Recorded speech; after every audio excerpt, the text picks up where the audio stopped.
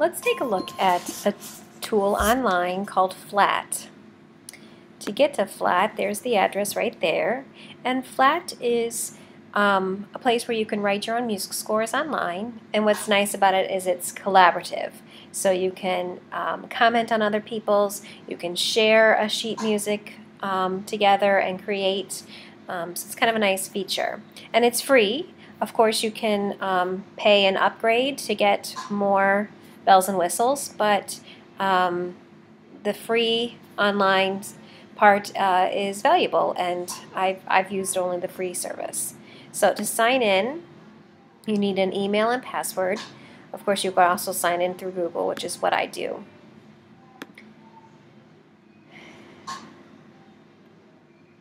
And this is what it looks like when you sign in.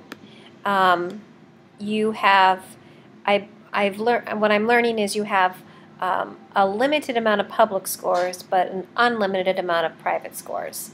We're going to go ahead and make a public score, and we need to title it. Go ahead and pick the instrument that you want. Let's say, I don't want two pianos. I wanted glockenspiel. Then I can go ahead and fix that. When I hit that select button, I can delete the ones I didn't want. Okay, I could add another instrument if I wish. So then I hit create when I'm ready. Of course, I need to pick the key signature and the time signature. And then I'm ready to compose.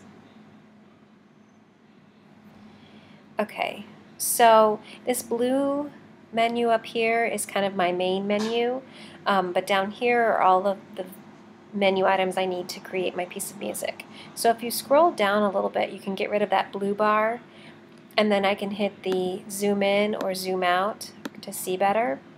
There's also a different display here, display mode, that is helpful to know about. Here's where I can copy and paste things once I've got them in the way I like, and of course if something, a phrase repeats or something, it's a nice quick shortcut.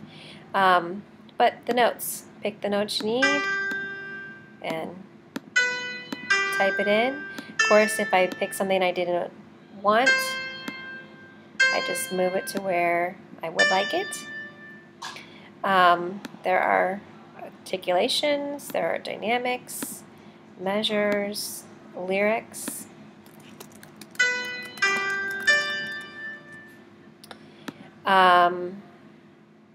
You can add in chords.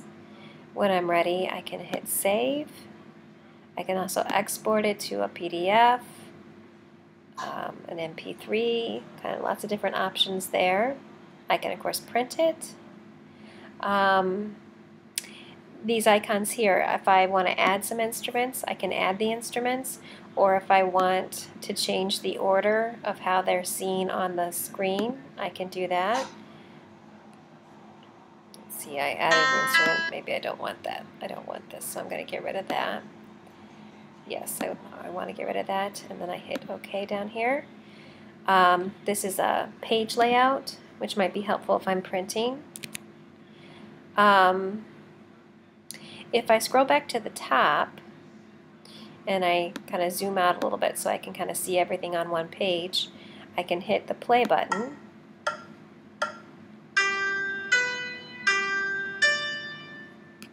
And I can listen to my piece. Here's also where I can add someone so that they can collaborate with me.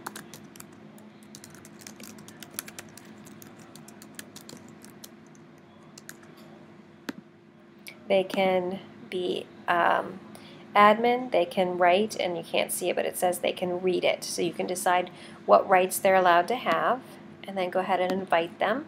It sends them an email with a link, and they can link right to this page. What else? Of course, your tempo's here.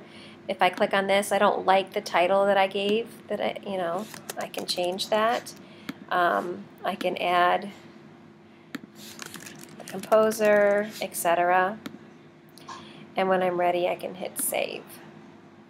Okay, and then of course I can always go back and change that. Here is where I can then, when my song is ready, I can send it off to Facebook or Twitter. I can embed it in my own website. So that's a real quick tutorial of, or tour I guess I should say, of Flat.